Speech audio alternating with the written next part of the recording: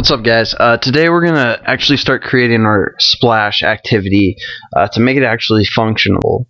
So we're just gonna delete all of this stuff within our main class, and we're just gonna start from scratch. Basically, first I want to teach you about what an activity needs to hold for Android application, or pretty much this is basic programming fundamentals. This is what our activity is gonna look like. We need our activity to hold all these functions or methods, and basically this is what happens when we call the activity to start. So our Android manifest calls our activity to start, and then it says on create, and we have our set content view in there, so it lays our background, and then it's going to set up some other stuff that our program might need, and then this will be on resume, and this is when our program's actually running. And basically this is pretty self-explanatory. It might seem complicated at first, but after you look at it for a little bit, you'll kind of understand what's going on. So if our activity starts running, if our activity calls another activity to start in front of it, the first activity will go on pause, so it won't actually be running anymore. And then when we go back to that first activity, it's going to run through the resume function and start the activity running again. If the activity is no longer visible, it will again go kind of on a pause, but it's called stop, and then we'll restart when we go back to the activity, or it comes to the foreground as it says here. It will do our start method, go to resume, and then start running the application again. Finally, we go down here where we want to destroy our activity. It's just going to shut down, or if it's on pause and another application needs enough memory, it's going to kill it and just restart. So that's the basic layout that we need for our activity.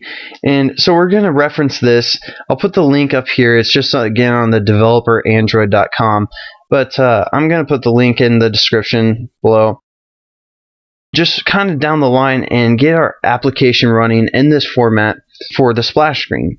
So what we want our splash screen to do is we want it to run for 5 seconds and then basically open up the main menu and then kill itself, so we don't use a ton of memory. So that's going to be the layout of our splash screen. And in order to do that, we're going to start going into the Java code, which we just deleted everything. And again, if you remember, we just need to go on create. So we're going to set up that function, even though we had it earlier. An easier way to get the code written out correctly without remembering everything, you just right click and you go down to source right here, and we want to go to implemented methods. And again, implemented methods is going to be from our activity class that we extended, the superclass called activity. So we're going to have to override it, and then we're going to want to find just on create. So I just typed on and it went down here. Bundle, that's what we're looking for. And the parameters takes a bundle like I mentioned in the previous video, and you can name that whatever you want. It just says saved instant state, and again it's right here. So set the content view here. This will pull up the XML. So we're going to go to set content view, and then again we want to reference it by typing, instead of the @ symbol like we did in XML, it's going to be r.layout.splash. And so that will pull, that's just a start to our application. Basically, if we didn't delete anything from just previously, this is what it'll look like. So we just want to save our project. Okay, so we started our onCreate. There's going to be more that I'm going to put in the onCreate method, but we're going to just kind of get the layout going for this setup right here. So we're going to also do on resume, on pause, on stop, and on destroy. So I'm just going to put those in real quick.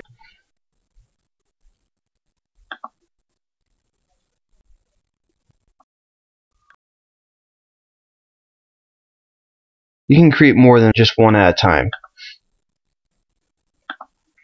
So I'm just going to search for all these on resume,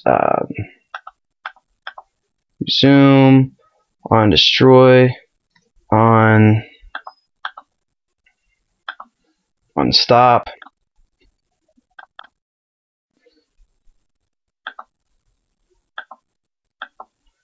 So these are kind of the different methods that we can work through later and just add to. as we choose. But we're going to work on this create, because basically this, this is just going to show our screen forever. But what we're going to want to do is on create, we're going to set up a timer, and once that timer runs out, then we're going to call up the new activity that we want, that will show our menu. So it's going to destroy this one and create the menu activity.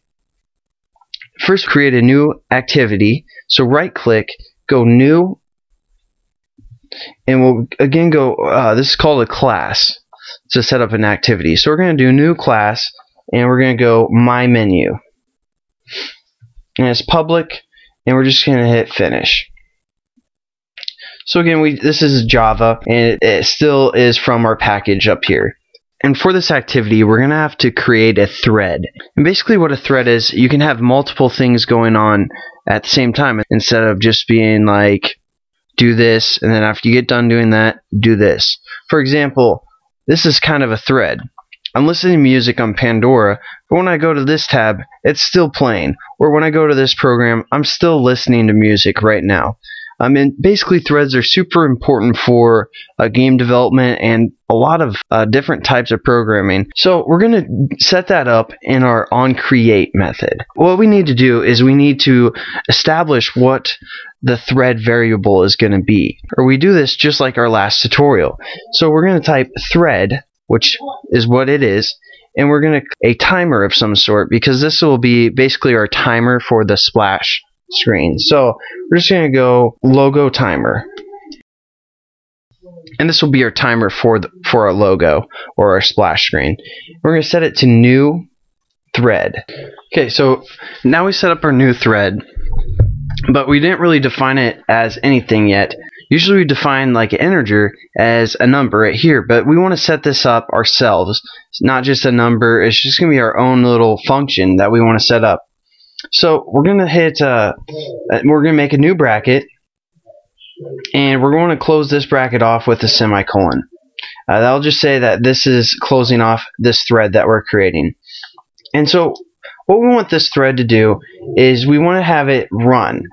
Within the thread, we're going to have a run method going. So we're going to set up public void run.